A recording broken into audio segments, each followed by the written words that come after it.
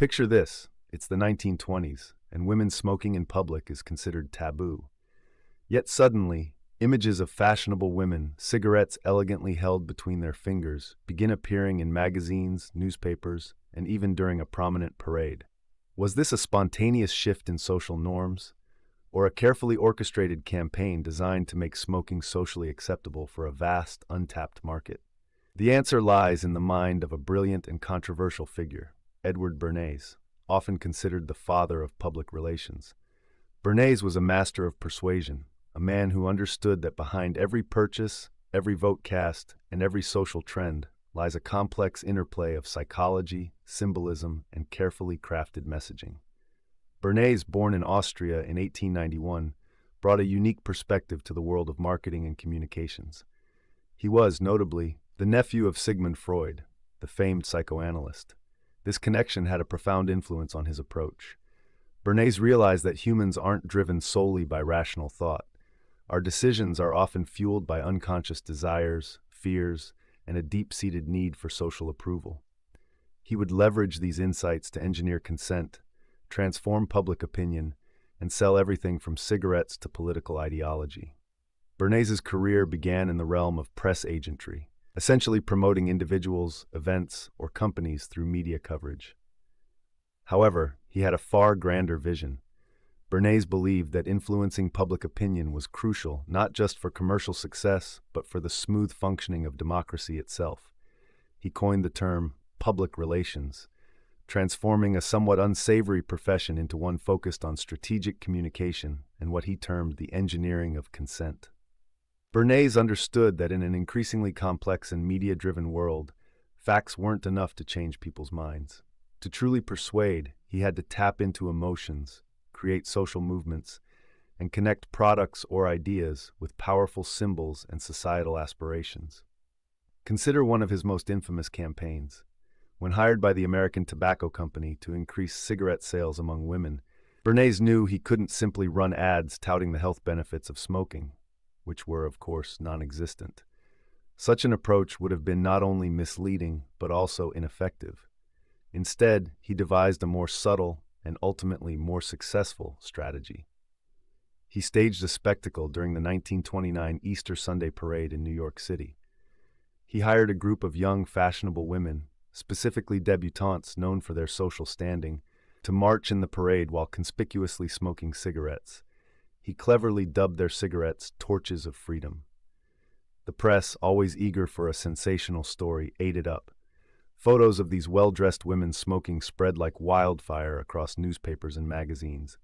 Suddenly, smoking wasn't just about the product itself. It became associated with images of female empowerment and independence.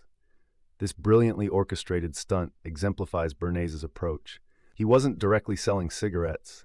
He was selling a lifestyle, a sense of rebellion, and a carefully crafted association with the burgeoning women's rights movement.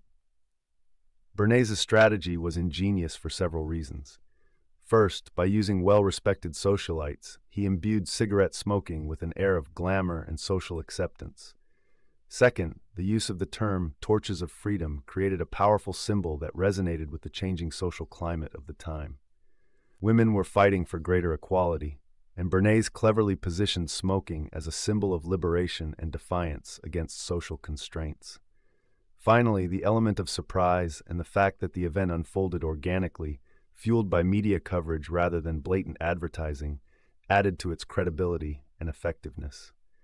Bernays' genius lay in his ability to identify the hidden levers that influence human behavior. He understood that we crave social approval, that we are drawn to symbols of authority, and that our desires often outweigh our rational judgments. Let's delve deeper into some of his primary tools of persuasion. One key element of Bernays' strategy was the use of third-party endorsements. He recognized that people are more likely to trust information or buy a product if it seems to be endorsed by experts, celebrities, or figures of authority. For example, to normalize and popularize bacon for breakfast, he enlisted a physician to tout the health benefits of a hearty meal in the morning. This endorsement, although scientifically questionable, carried weight due to the doctor's perceived expertise. Bernays realized that trust could be manufactured by carefully selecting the messengers rather than relying solely on the merits of the message itself. Bernays also understood the power of symbols. He knew that an image, a catchy slogan, or even a particular color could evoke strong emotions, bypassing rational thought and forging a direct connection with consumers' unconscious desires. Think back to his Torches of Freedom campaign. The very phrase carried profound symbolic meaning, associating cigarettes with the ideals of liberty and women's liberation. Symbols, by their very nature, simplify and condense complex ideas into easily digestible visual cues. Bernays was a master at manipulating these cues to associate products or concepts with positive emotions and aspirational identities. He further revolutionized public relations by pioneering techniques aimed at stirring up unconscious longings and insecurities. He understood that people are not always upfront about the real reasons behind their purchase decisions. A woman might not buy a new dress simply because it's practical, but because she hopes it will make her feel more attractive and confident. Car advertisements often focus not just on the vehicle's specifications, but on the sense of freedom, status, or adventure it promises to provide. Bernays recognized that in order to persuade, one must first understand the deep-seated motivations of the target audience and tailor their messaging accordingly. He often used surveys, focus groups, and other forms of market research to uncover people's hidden desires, anxieties, and social aspirations. Armed with this knowledge, he could then craft campaigns that didn't just sell products. They sold lifestyles, solutions to unspoken problems, and a sense of belonging. Bernays' approach wasn't simply about creating positive associations. He also understood the power of tapping into anxieties and social fears. For example, he famously promoted a new book by playing on people's fear of being left behind. He strategically placed copies of the book in prominent locations, but left them unopened, with just a single, intriguing sentence visible. Curiosity piqued. People flocked to bookstores to purchase the book, eager to discover what hidden message lay within. This tactic, while manipulative, exemplifies Bernays' genius for understanding the psychological undercurrents that influence human behavior. It's important to understand that Bernays didn't view his work as merely manipulative. He believed that the masses were often irrational and incapable of making informed decisions on their own.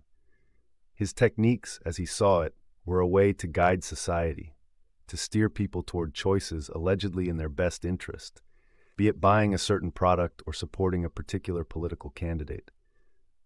This paternalistic view of mass communication raises a crucial question. Did Bernays' tactics empower consumers, or did they exploit human vulnerabilities for profit and social control? As with any figure who wields great power and influence, the legacy of Edward Bernays is a complex and ethically charged one. Let's examine the criticisms and controversies surrounding his impact on the world. Critics of Bernays argue that his techniques undermined true consumer choice, turning citizens into unwitting targets of psychological manipulation. They accuse him of exploiting people's anxieties, preying upon insecurities, and creating artificial needs in order to sell products or ideas. His focus on stirring up emotions rather than presenting factual information is often seen as a disregard for the public's right to make informed decisions based on reason and evidence. Consider the ethical implications of the Torches of Freedom campaign. While it undoubtedly succeeded in making cigarette smoking socially acceptable for women, it did so by linking a harmful product with the noble ideals of feminism and liberation. Ultimately, his campaign played a role in normalizing a behavior that we now know has devastating health consequences. Can a skilled manipulator ever be morally justified, even if they achieve immediate success in shifting public opinion? This is a question that continues to haunt Bernays' legacy and raises concerns about the long-term consequences of such persuasive tactics. Moreover, his belief in the necessity of an intellectual elite guiding the masses towards correct choices is inherently antithetical to democratic values. Bernays' work calls into question whether the power to shape public opinion should reside in the hands of a select few, no matter how well-intentioned they claim to be. When powerful figures or corporations employ Bernays-like techniques, the very foundation of informed consent in a democracy is threatened. However, It's crucial to remember that Bernays was operating in a world where advertising and public relations were in their early stages. He undoubtedly paved the way for modern marketing techniques, and the ethical scrutiny his work receives today is partly a positive testament to evolving cultural norms around transparency and consumer protection. The rise of social media and its ability to precisely target audiences with personalized messaging has taken the potential for persuasion and manipulation to unprecedented levels. Digital marketers now have access to a trove of personal data, behavioral patterns, and psychological insights that Bernays could have only dreamed of. While modern PR professionals might not directly reference his work, the core strategies of exploiting social anxieties, manufacturing viral moments, and associating brands with emotionally charged symbols are all descendants of Bernays' pioneering efforts. Yet modern social media platforms also offer potential for consumer empowerment. Information, while it must be carefully vetted, is more widely accessible than ever. Online communities mobilize to critique unethical marketing practices and share resources on critical media literacy.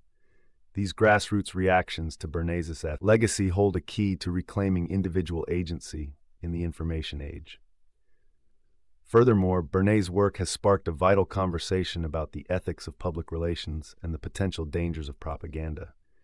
His tactics serve as a cautionary tale, reminding us of the need for transparency and accountability in communication practices. Regulatory bodies and industry associations are now grappling with how to establish ethical frameworks for the public relations field in the digital age. One way to mitigate the negative impacts of Bernays-style persuasion is to promote media literacy education. Equipping individuals with the critical thinking skills to decode manipulative messaging and identify hidden biases is essential for navigating the complex information landscape of the 21st century. Consumers who understand the mechanics of Bernays' techniques are far less likely to fall prey to them. So, how do we balance the need for businesses and organizations to communicate and connect with audiences with the necessity of protecting the public from unchecked manipulation? Let's take a look at the world of PR today and how modern consumers can become more savvy. While Edward Bernays laid the groundwork for modern public relations, the landscape today is infinitely more complex. Social media, with its ability to disseminate information and misinformation at lightning speeds, presents both challenges and opportunities for PR professionals. Bernays' strategies have evolved and taken new forms. Think about targeted online advertising, carefully curated social media feeds designed to keep us engaged at all costs, and the relentless notifications that vie for our attention. While these tools might seem far removed from the cigarette-wielding debutantes of the 1920s, the underlying principle remains the same: shaping public perception and encouraging desired behaviors, whether it's making a purchase, sharing a piece of content, or forming an opinion on a social issue.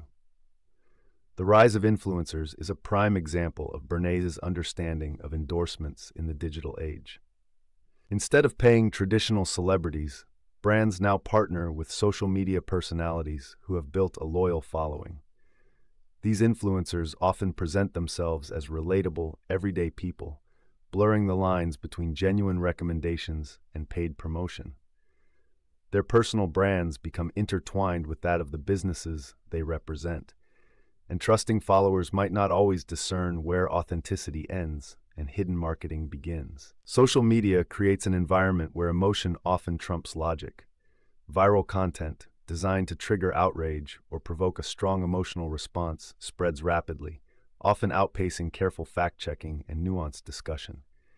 The algorithms governing what we see online prioritize engagement, and Bernays' understanding of human psychological triggers plays perfectly into this dynamic. Controversial figures, sensational headlines, and divisive online battles generate clicks and shares, even if they degrade public discourse and fuel further polarization. However, it's crucial to remember that social media doesn't just provide powerful tools for manipulators. It also allows for unprecedented transparency and the potential to hold corporations and influencers accountable. Consumers today can more easily research brands, call out unethical marketing practices through comments and social media posts, and connect with communities of like-minded people who value ethical advertising and promote evidence-based information sharing. To be savvy consumers of information in the modern age, here are a few tips inspired by Bernays' methods, but employed to reclaim agency rather than be controlled. Be aware of your triggers. What makes you feel insecure, excited, or indignant?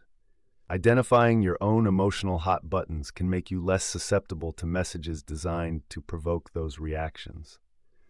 Social media platforms are particularly adept at exploiting these triggers, and recognizing your own vulnerabilities is the first step towards developing a more critical perspective. Consider the source. Who is delivering the information, and what might their motivations be? Differentiate between credible news sources, established with a history of fact-checking and journalistic integrity, and personal opinions, influencer posts, and advertisements. Look for signs of bias and hidden agendas, and be wary of information presented as fact when it comes from a source with a vested interest in a particular outcome. Look for the symbolism. What images, colors, or words are used to create an emotional association? Separate emotional appeals from factual information. Bernays understood the power of symbolism, and modern PR professionals continue to leverage this technique. Be aware of how visuals and language are used to evoke positive or negative associations, and don't mistake emotional resonance for factual accuracy. Seek out diverse perspectives. Curate your social media feeds to expose yourself to viewpoints beyond your existing bubble.